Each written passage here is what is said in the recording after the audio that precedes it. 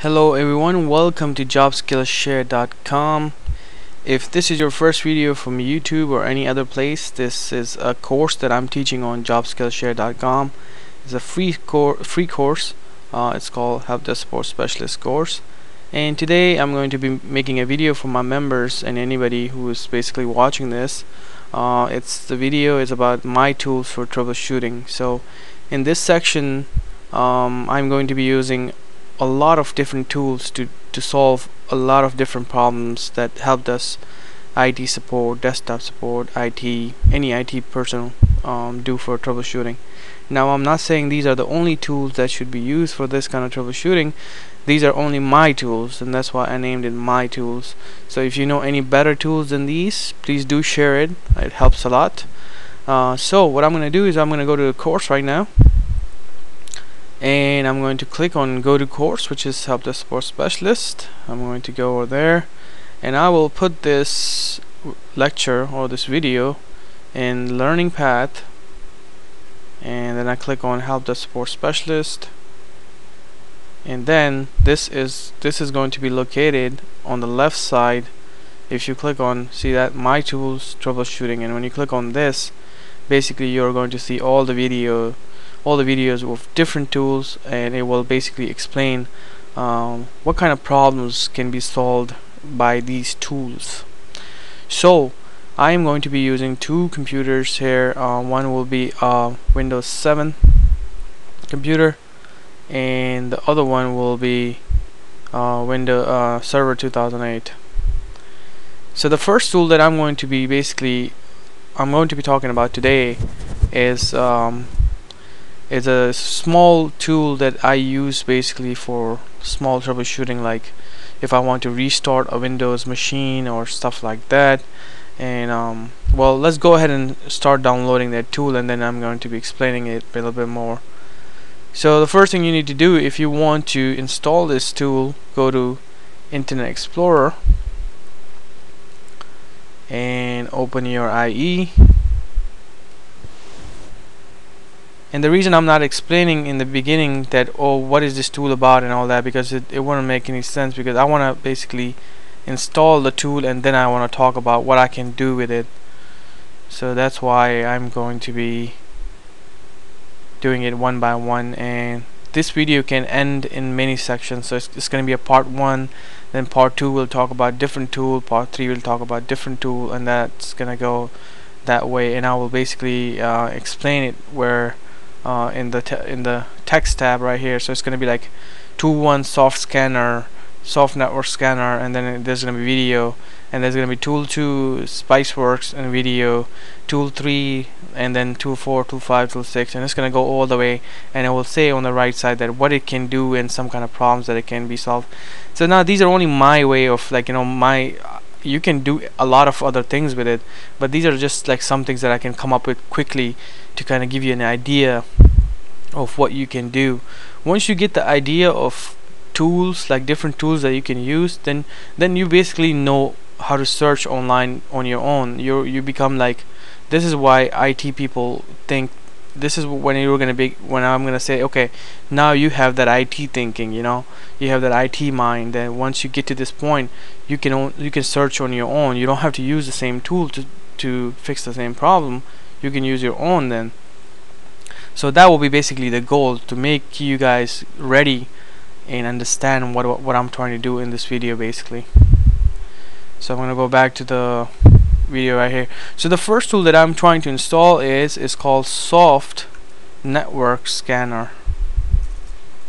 Just type that into Google, click enter, and then first link you see, Soft Perfect Network Scanner. It's free and it can do a lot of other things. So it will tell you on the top right here, Soft Network Scanner is a free multi-thread IP, NetBIOS, and SNMP scanner. And basically what it can do, you can ping computers, you can scan, you can do TCP, you can look into the shared drives, you can do restart, whack on lane and stuff like that. A lot of other things you can do. So here's a full list what you can do. Key features are these right here, but we're going to use it for our own purpose, and I do not take any responsibility for if somebody's using it in a wrong way. Please do not use this in wrong manners. This is something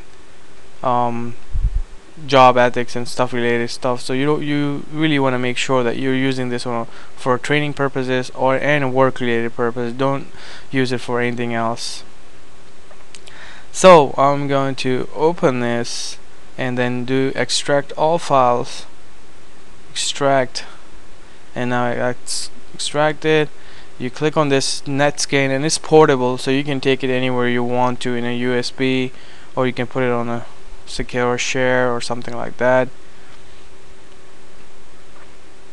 So you click on that.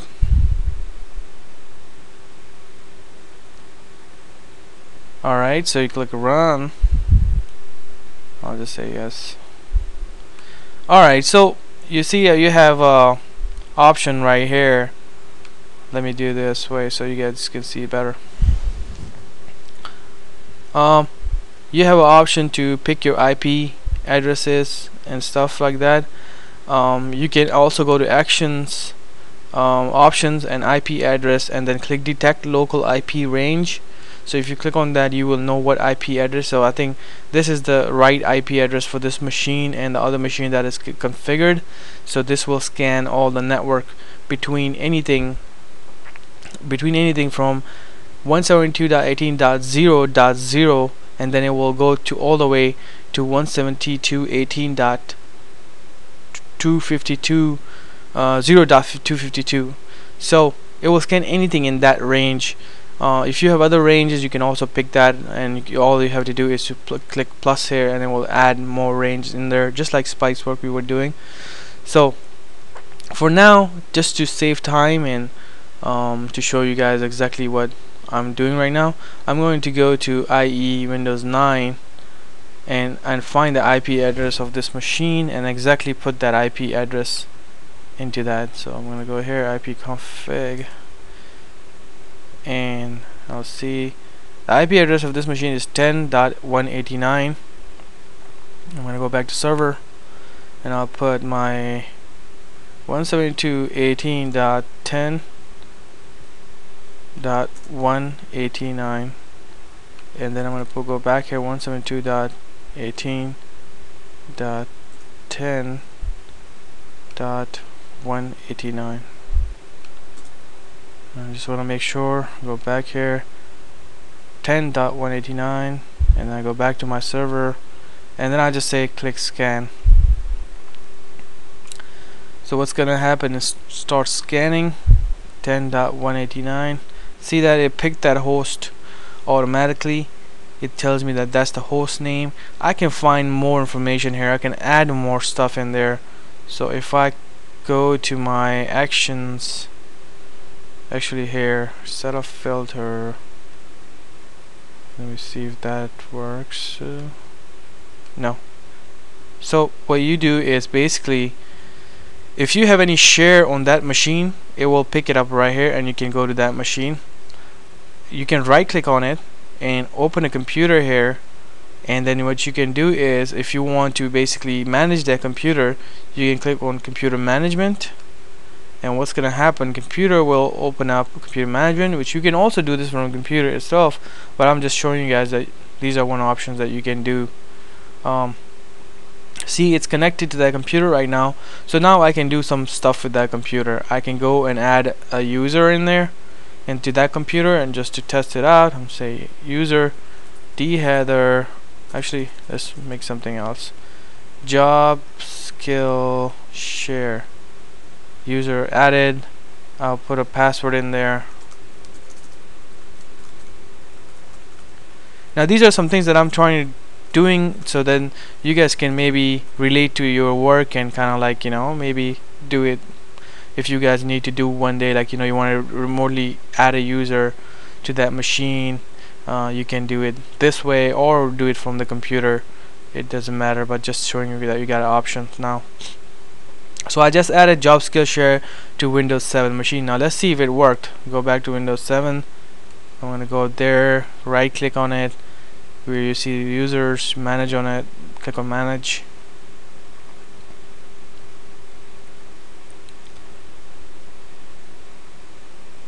Go to users, and then you click here and you see job skill share is added over there through that. So that one thing that we just did from that software. Okay, now go back to here. What else can I do with that software? First, I did a scan. I found the MAC address. If somebody asks you, can you find the MAC address of that IP address? I'm giving you the IP address. Can you find the MAC address? You can easily find it. Just plug in the IP, do a scan, and it will give you that MAC address. Name, you can also find it through that. Other thing you can do is basically you can copy IP addresses, MAC address, host name, and scan a whole computer. You can also wake computer online. So you got two options. You can wake it up from this way, or you can use the manager. So this is a good option. If your computer is sleeping and your network card is on, you can, if your computer is shut down, you can turn it on by doing this way. I used to do this when I was managing 150 computers. So we would have weekly or 2 week, I would kind of like push some updates and stuff like that. I will do that at night time, so like weekend or Friday night, and some computers will be turned off, but then I had a option on for all the network cards to be on. So every time I would go home and it was like 8 o'clock, I will just send this I had all the computers added to my manager, and then I will just send one click and all the computers will be turned on. I will do my updates, and then that's it, I'm done. I don't need to go to the computer anymore. What else you can do? You can send a message. Let's see if it works. Hello, type hello. Let's see, the message didn't work, so it needs to be, something needs to be configured. Okay. Now some of the options might work, some not, because you're connecting through a network. So this is not like a client-based thing. So that's another thing. Properties, you can check the properties and giving you the same options.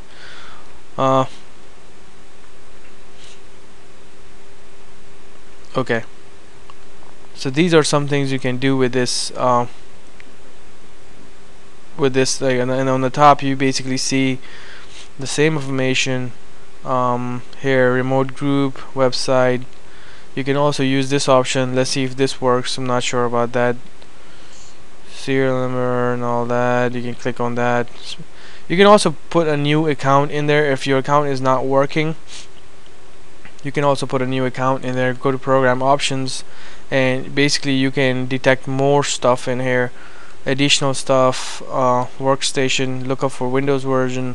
Let's see, user online, you click on all these stuff right here, and you can pick your username. Right now he's using a domain admin, so I'm good, but you can specify another username. You can also click on share, determine disk space, enable this right here, folders. You can also do that. Folders and printers, let's pick that. Applications, you can do that also. Click OK, then start scanning again, and see that you added more information now. Logged on user is administrator, OS 2008 7. Basically that's running on a virtual machine, so that's why it's giving you that, and it gives you more information right here. So these are the things you can do.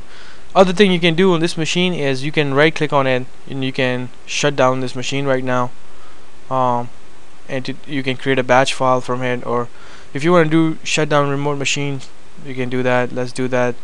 Let's say you want to reboot a computer after something is hung. You can go to the computer right now. You're not in a position, or maybe you're like in a different state or something, but you have access to through this. What you can do is reboot, force close applications, and then send a message through this way. Computer will be shut down in a minute, and then you say okay, and let's go back here, and you say that you see computer will be shut down in a minute, and basically what's going to happen is I'm going to close it, but I know it's going to close it itself, and in a minute or a few seconds you'll see the computer is going to start shutting down right now. it takes about a second to basically kind of wait for any user to save anything, and then it will just basically push that command to that computer. So you see that it's shutting down, and that was it.